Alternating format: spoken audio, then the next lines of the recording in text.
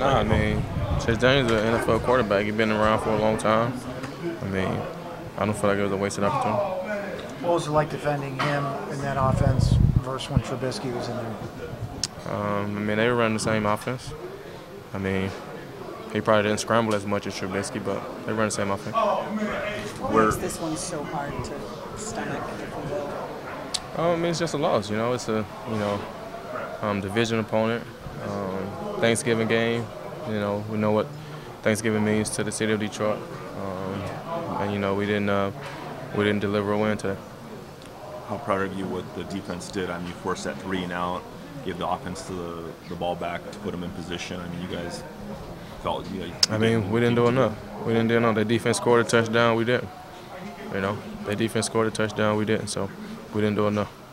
Did you feel you would have to do that, something like that? You guys come up with something big. We're just playing the game, man. And, you know, if whatever it takes to win that's what it takes. So, you know, our offense is going against a great defense over there.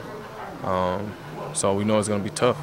Just trying to grind it out, and you know, if we could have found a way to score defensively, that would have helped us out as a team. So, but I mean, we played good defensively. We got to do more though.